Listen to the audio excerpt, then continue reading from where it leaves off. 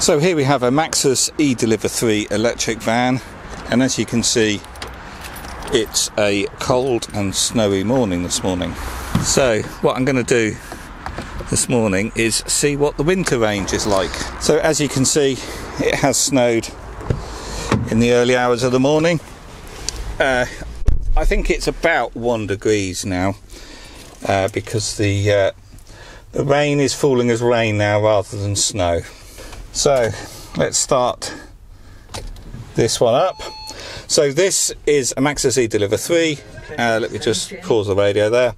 And these come with either a 35 kilowatt hour battery or a 52 kilowatt hour battery. This one is the smaller battery version with a 35 kilowatt hour battery. And these do anything typically between 100 and 150 miles range. So let's just push the trip thing here. So it did charge overnight and it's saying 91 miles range. These are quite inaccurate, the range meter, the guesser meter in these vehicles. But anyway, let's go round to the battery state of charge. 100%. So I charged this overnight. This finished charging about 1 AM this morning, so it sat for 8 hours in the cold. So the battery pack underneath is going to be cold. It's not warm at all.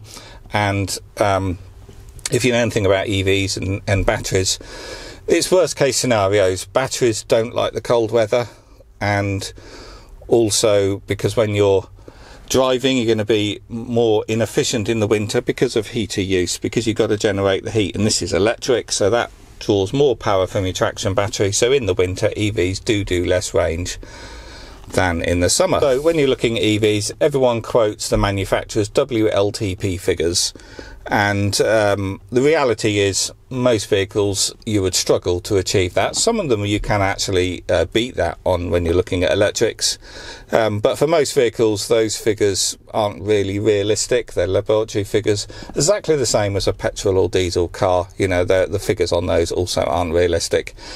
But I don't hide the real world range of EVs, and I quote the figures for all sorts of driving scenarios, and that's exactly what I'm going to look at today in this video. I've got to do a few errands, so I thought I'll film it as I go along and sort of show you worst case scenario in one of these small battery vans and look at what the range would be in the winter in weather like this. So first off, I'm going to put my electric seat warmer on down there.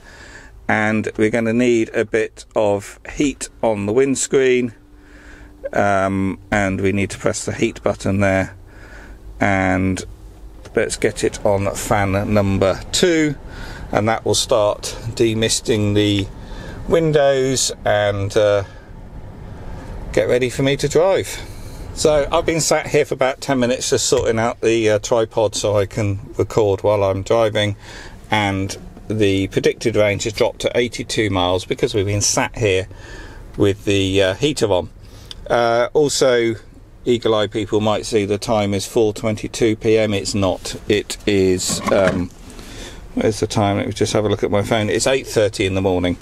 And also, sorry for the picture quality. The lens on the camera keeps steaming up because of the cold. So let's get on my way.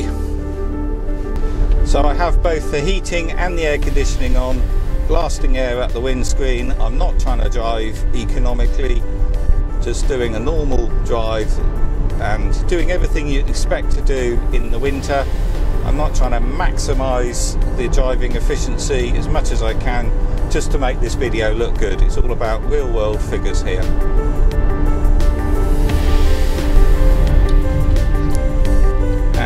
First stop is I'm going to grab some breakfast and grab a coffee from McDonald's here.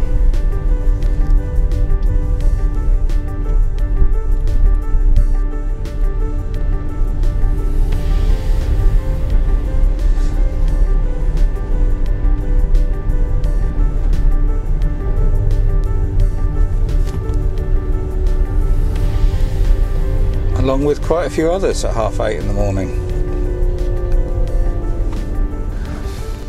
Well, they clearly got problems this morning. This is taking ages. They're very slow. So I've been sat here for probably 20 minutes in total, and of course all this time I've had the heater on, I've got my heated seat on, but obviously not driving, but still consuming energy, so the driving efficiency is dropping because I'm not moving. You know, in that 20 minutes I could have driven 10 miles or so. But anyway, the state of charge is now 95%. I've done 3.5 miles, but I've also done 20 minutes of heating the cabin and sitting here listening to the radio, enjoying my breakfast. Anyway, I'm going to crack on now. I've got about a 20 to 25 mile drive. I'm going to load the back of the van up, drive back, and maybe do a second trip of the same later on this afternoon. I don't know yet, depends how much I can fit in the back of the van. I forgot to say, at least half the journey is on dual carriageway here, so not the most efficient driving either.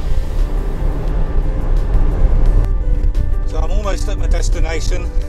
Very pretty with a light dusting of snow in the countryside.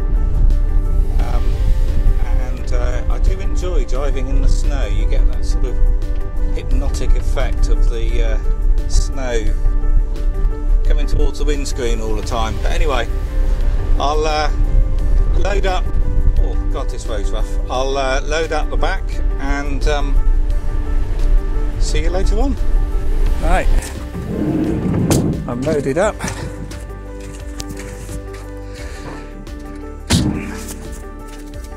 So I'll get on back.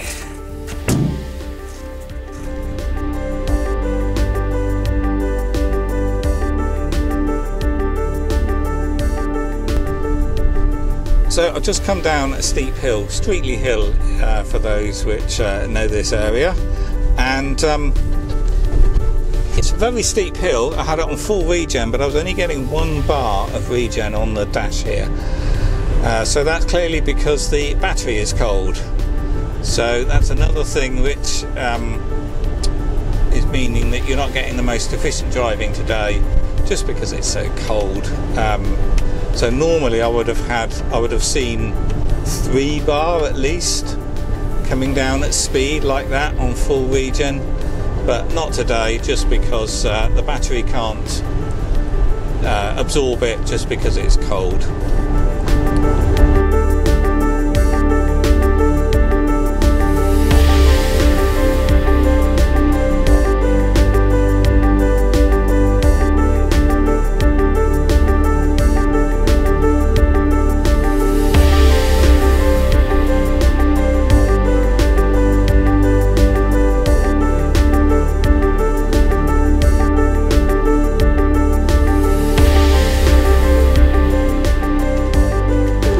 So I'm back. I've driven 32.5 miles. I keep forgetting I've moved 10 miles closer now, so I thought it was going to be a 25-mile journey each way, but actually it was only a 16-mile journey each way. But anyway, the state of charge is now 67%, so used about 30% of the battery and done 30 miles. So very quick maths, that equates to a range of 100 miles. And that's worst case scenario in the winter, particularly chilly, snowy day today, and that's with the heating on all the time and my heated seat on all the time. So one of these vans with the smaller 35 kilowatt hour battery, that's the sort of range you're going to expect to see in the winter. Worst case scenarios is about 95 to 100 miles range. But as always, does depend on your driving economy, of course, and your speed and how you drive the vehicle, just like a petrol or diesel. But I was doing real world driving, keeping up to national speed limits all the time, and of course it's fully loaded in the back. Not that that makes much difference, and I've got videos on the channel showing the difference between a loaded van and an empty van as well, and there isn't much in it. Anyway, I hope that helps. So that will do for this video. If you found it useful, please do click the thumbs up button on YouTube, that really does help. If you want to know more about these Maxus eDeliver 3 electric vans, I'll put a link in the video description below to a playlist where you can look at other videos I've made on these vans. So that will do. I'll see you on the next video.